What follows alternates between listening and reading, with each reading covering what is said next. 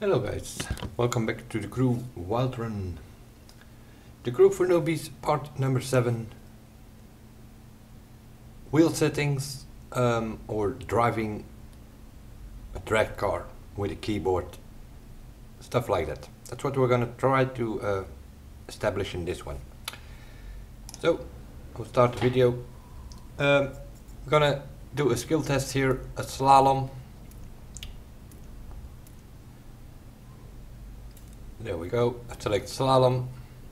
You pick one out. There, for instance. Why not?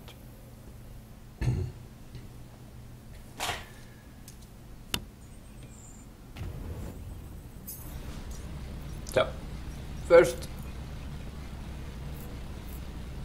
I'm gonna take a circuit spec. In this case, the Ducati Diavo, and I'm gonna do this slalom here quickly, not attacking or trying to get a top score or something, just finishing this run.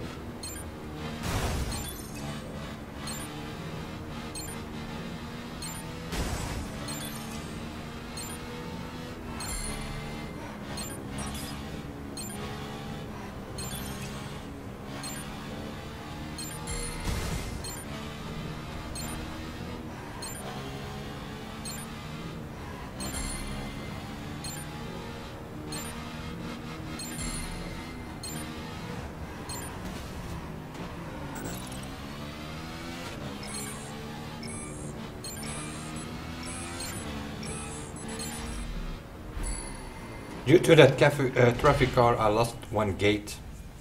Not that important. Score 11,500. I missed a gate, so maybe I can score 12,000 or something like this. The settings that I have for this is sport, automatic, vibration and dead zone to 0, and all the rest, sensitivity and linearity and all that, to the maximum. And controller type on auto detect, so it automatically detects my keyboard. Nothing wrong with that. Now I'm gonna take a drag car and do exactly the same. The problem with that, you will immediately see, there's gonna be a problem. With circuit spec I scored 11,000, right? Just remember that. So I'm changing to hood cam. That's my preferable view in this game to drive a car. Already see that the tires are heating up, so that's not a good idea. So we're gonna switch the first setting, automatic gearbox, to manual. We're gonna put it in second gear and just leave it there.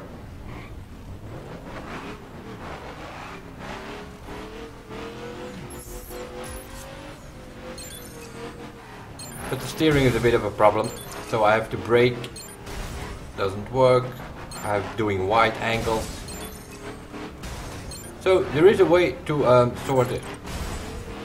You can turn this car by abrupt movements. And how do you do that? Well, by tapping the handbrake, which I will start doing in a bit, I think. Here I'm still going slower. Here I'm gonna speed it up. And now you sort of hear me tap the handbrake.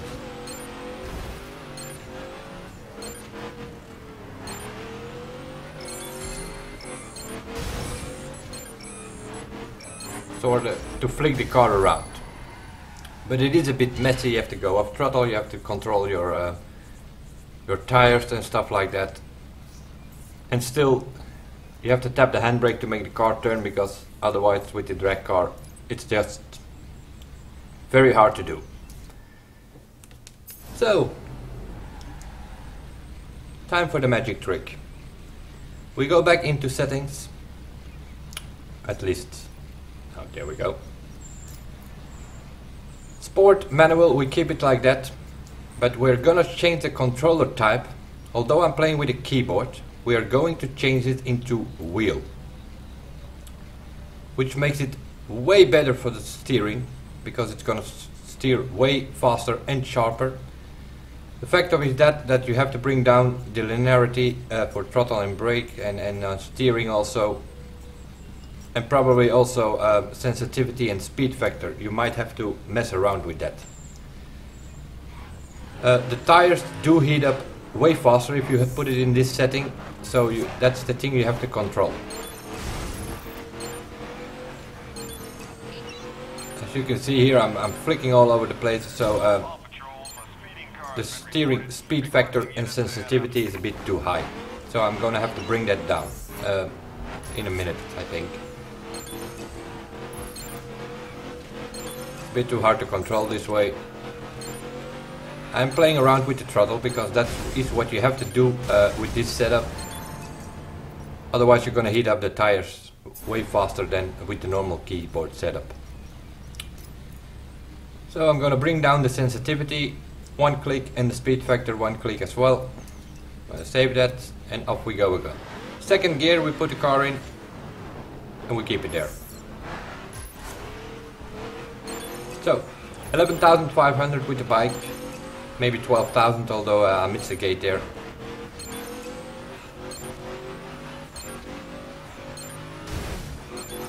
Doing a first run here, sort of trying to adjust myself to the new settings. The only thing you have to do here now is sort of control the throttle that it keeps under the green burn bar there. But it's way more easy to control this Dragcar, although I'm doing a slalom.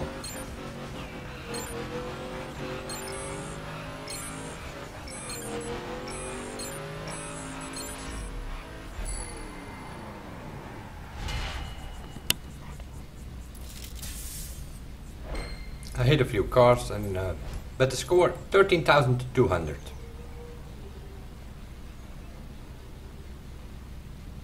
But I think you will get the idea. I scored 11,000, maybe 12,000 if lucky with the bike. Then I changed to a Dragcar with the same settings. Well, not even scoring 8 or 9,000.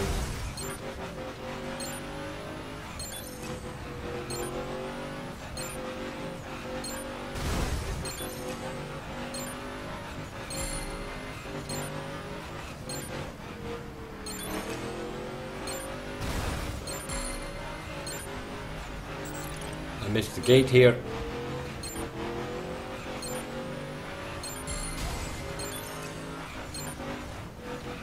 Missing a gate in the slalom means that the multiplier goes down, so your score will be a bit less. But seeing I'm using a Dragcar, I'm going further on the track than I would be with my circuit bike. So I'm doing more gates, so I'm getting more points anyway. But I hit the car, missed 1 or 2 gates, so not good. We will go again. Go a bit wider at the start. You can easily swing around, even with the Dragcar. You can swing around traffic. Don't have to tap the handbrake to make the car turn. It will steer pretty smoothly. Although I'm not fully pressing the key to steer. I'm just sort of tapping the steering moves. But if you bring the probably the speed factor or the sensitivity a bit down, a bit more down, then it probably will be even smoother. That's something you have to mess around with if you change the auto detect to wheel settings, because that's basically what I did. I sort of made the system believe that I play with a wheel, although I'm playing with a keyboard. 13,450, I improved again. One more try? Well, why not? Let's try not to hit traffic and get all the gates this time.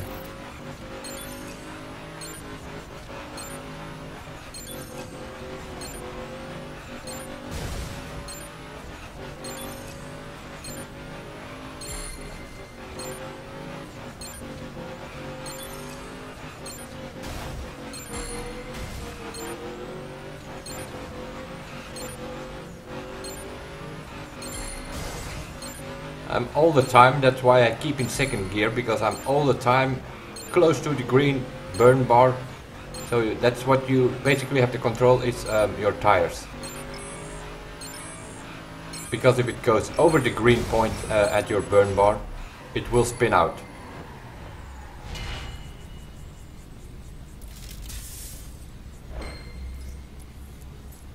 $14,200 points.